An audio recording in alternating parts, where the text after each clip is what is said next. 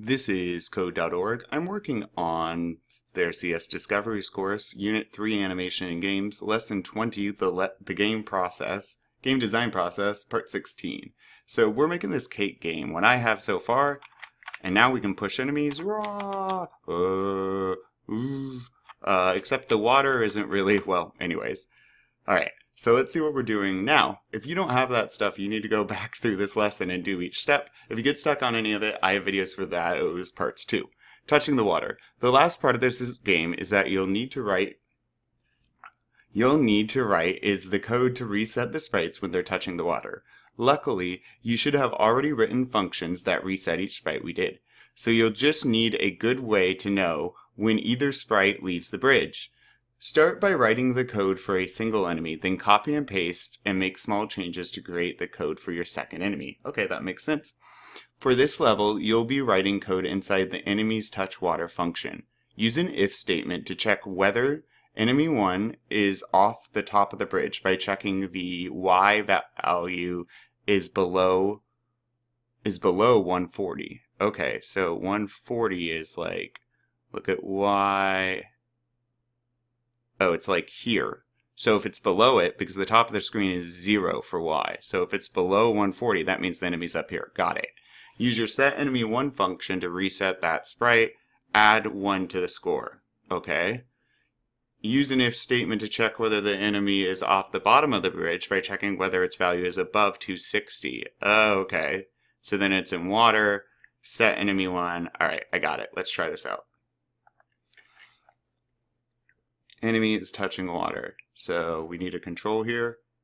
If sprite x, what did I just do there? Sprite x, and we want this to be enemy 1. So if sprite x,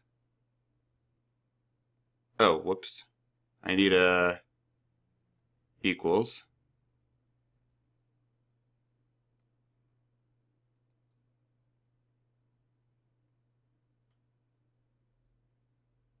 Oh, it's a conditional.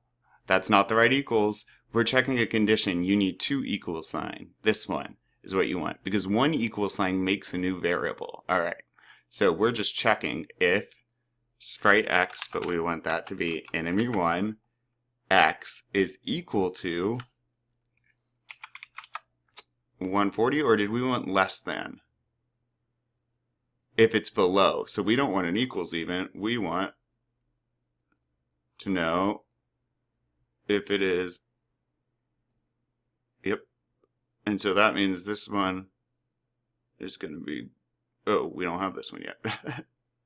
Alright, sprite x, so enemy 1's sprite, enemy 1's x property, which is like a variable, except it's just for that enemy, it's a property, it's its location. So if it's less than 140, what do we want to do? We want to call the function setEnemy1, which means we want to write this name for the function, and then our function, if enemy1's x is less than 140, it runs the code, and then it will drop down and run the code inside that function.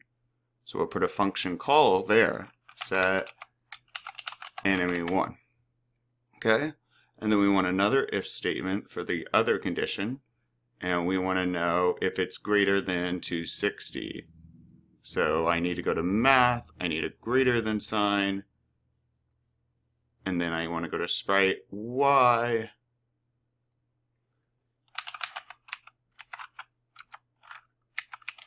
Okay, and then if it is, we also want to reset, because that means they went off the bridge. So we want to set enemy1, we want to call that function so it drops down and runs that. Now I am missing something, and that would be our score. Whoops. We should go to variables. We want score.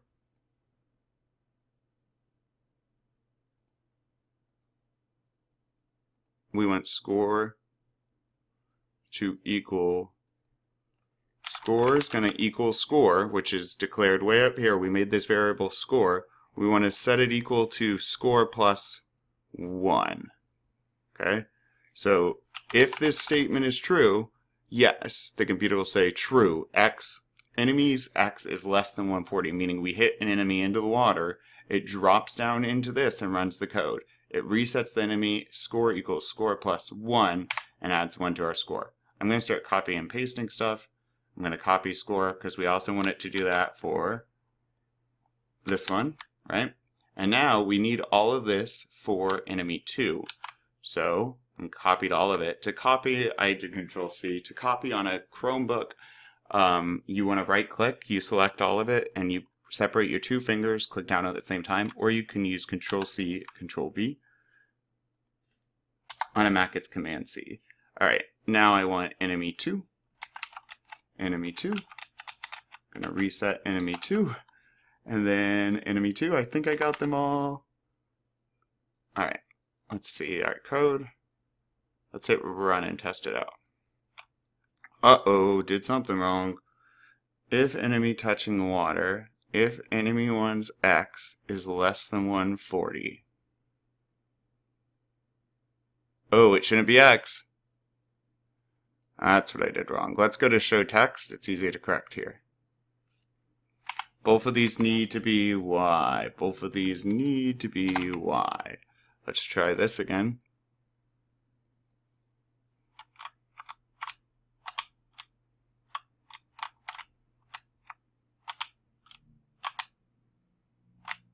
Am I getting points? Oh no, I missed them. But the player can go out of bounds. -1. Ooh, now I'm at 1. Cool. So that is working. So this is the stuff, the code that worked for me.